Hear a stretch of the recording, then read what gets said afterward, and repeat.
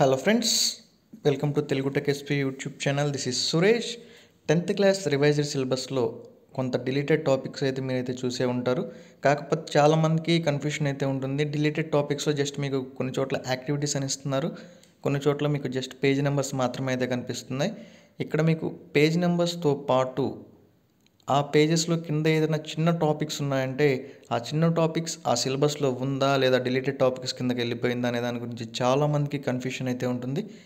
ఈ వీడియోస్లో మనం ఏంటంటే ఒక సిరీస్ ఆఫ్ వీడియోస్ అయితే చేద్దాం, ఒక 2 to 3 పార్ట్స్ వీడియోస్ అయితే చేద్దాం. ఈ పార్ట్స్లో ప్రతి లెసన్లో ఏ టాపిక్ అనేటువంటిది మీకు సిలబస్లో ఉంది అనే దాని గురించి కంప్లీట్గా అయితే మీరైతే నేర్చుకుంటారు. ఫర్ ఎగ్జాంపుల్ ఫస్ట్ యూనిట్ తీసుకోండి.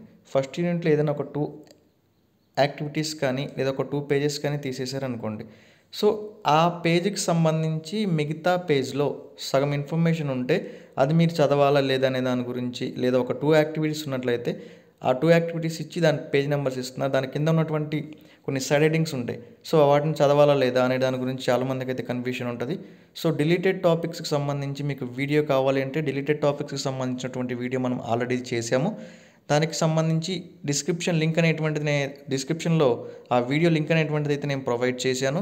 ఇక్కడ నుంచి ఈ వీడియోస్లో మనం ఏం చూస్తామంటే సిలబస్లో ఉన్నటువంటి వీడియోలు, అంటే ఏ టాపిక్స్ ఉన్నాయి అనే దాని గురించి. ఫర్ ఎగ్జాంపుల్ ఫస్ట్ లెసన్ చూడండి, న్యూట్రిషన్లో ఏ చాప్టర్స్ ఉన్నాయి అంటే ఏ సబ్ టాపిక్స్ ఉన్నాయి అనే దాని గురించి 1 to 7 పేజెస్ అన్నీ కూడాను సిలబస్లో అయితే ఉన్నట్లే. అందులో ఆటోట్రాఫిక్ న్యూట్రిషన్ కానివ్వండి, యాక్టివిటీ 1 అంటే ప్రెజెన్స్ ఆఫ్ స్టార్చ్ అనేటువంటిది అయితే ఉంటుంది కదా అది. Activity 2 carbon dioxide is necessary for photosynthesis, అలాగే వాటి ఫ్యాక్టర్స్ అంటే మెటీరియల్స్ ఉంటాయి. Essential for the process of photosynthesis అంటే ఫోటోసింథసిస్ జరగడానికి అవసరం అయినటువంటి ఫ్యాక్టర్స్ కానీ మెటీరియల్స్ కానీ, అంటే ఫోటోసింథసిస్ జరగాలి అంటే దానికి ఏమేం కావాలి, కార్బన్ డైఆక్సైడ్ కానీ ఆక్సిజన్ కానీ సన్లైట్ క్లోరోఫిల్ ఇవన్నీ కావాల్సి వస్తుంది కదా. సో వీటన్నిటి గురించి. తర్వాత ల్యాబ్ యాక్టివిటీ అయితే ఒకటి ఉంటుంది. Oxygen is produced during the photosynthesis in the presence of light. Oxygen ఎలా ప్రొడ్యూస్ అవుతుంది అనే దాని గురించి ఒక యాక్టివిటీ అయితే ఉంటుంది, ల్యాబ్ యాక్టివిటీ. సో ఇక్కడ వరకు ఈ టాపిక్స్ అన్నీ కంటిన్యూస్గా ఉన్నాయి, ఇక్కడ ఎటువంటి డిలీటెడ్ టాపిక్స్ లేవు. ఇక మళ్ళీ వచ్చేసి 8th పేజ్ ఇక్కడ మీకైతే మిస్ అయింది చూసుకోండి. ఫస్ట్లో 1 to 7 పేజెస్ ఉన్నాయి, ఇక్కడ వచ్చేసి మీకు ఓన్లీ 9 to 12 పేజెస్ మాత్రమే కనిపిస్తున్నాయి. అలాగే 8th పేజెస్ అయితే స్కిప్ చేసేయండి. 9 to 12 పేజెస్లో మీరు ఏ టాపిక్స్ అయితే చదవాలి అంటే where does photosynthesis takes place, అలాగే మెకానిజం ఆఫ్ ఫోటోసింథసిస్, తర్వాత హెటెరోట్రోఫిక్ న్యూట్రిషన్ అనేటువంటిది అయితే మీరు చదవాల్సినటువంటి అవకాశం అయితే ఉంటుంది. అలాగే ఆటోట్రాఫిక్ న్యూట్రిషను, హెటెరోట్రాఫిక్ న్యూట్రిషను క్లియర్ ఎగ్జాంపుల్స్తో ఇమేజెస్తో సహా మనమైతే వీడియో అయితే చేస్తున్నాం. సో దానికి సంబంధించి ఇంట్రెస్ట్ ఉంటే కింద కామెంట్స్లో అయితే చెప్పండి, దానికి సంబంధించి వీడియో అయితే ఒకటి ప్రొవైడ్ చేద్దాము. ఆల్రెడీ బేసిక్ డీటెయిల్స్తో అయితే ఒక వీడియో అయితే ఉంటుంది, మీరు అవైలబుల్గా ఉంటుంది అని అయితే చూడొచ్చు. 13 to 14 పేజ్ చూసినట్లయితే న్యూట్రిషన్ ఇన్ హ్యూమన్ బీయింగ్స్లో న్యూట్రిషన్ ఎలా ఉంటుంది అనే దాని గురించి.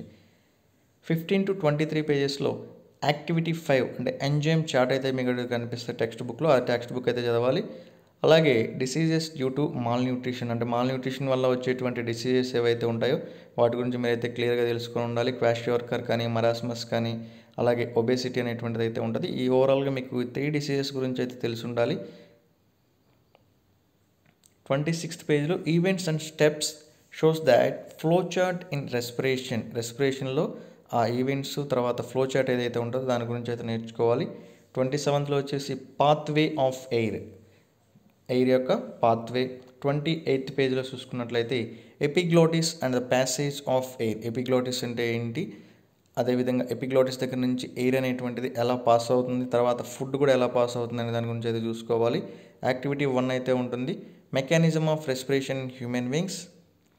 తర్వాత వచ్చేసి gaseous exchange, alveolus to capillaries, transportation of gases, cellular respiration, ఇవన్నీ కూడా మీకు సెకండ్ లెసన్లో అయితే వస్తాయి.